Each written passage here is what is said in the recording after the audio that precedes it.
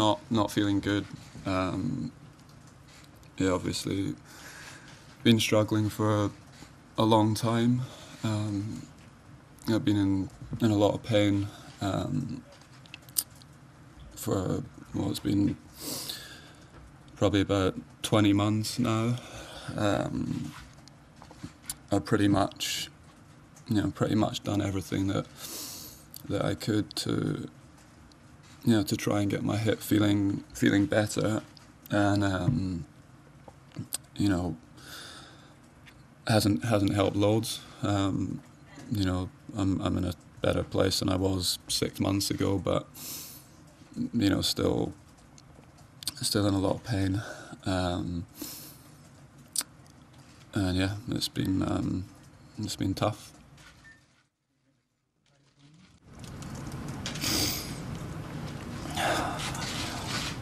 Andy, does that mean that this might be your last tournament?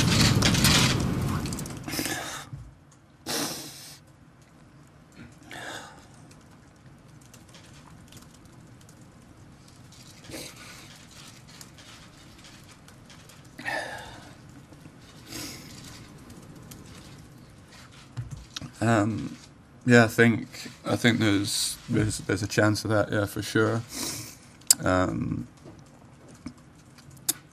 Yeah, there's a chance of that for sure, because yeah, like I said, I'm not sure. I'm not sure I'm able to play through the pain, for another 4 or 5 months. So my plan, I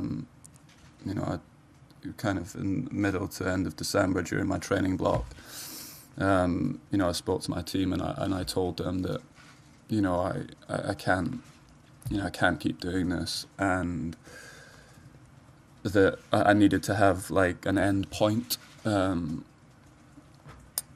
because I was sort of just playing with no idea when the pain was gonna stop, and I felt like making that decision. I said to my team, look, I think I can kind of get through this until Wimbledon. That is where I would like to.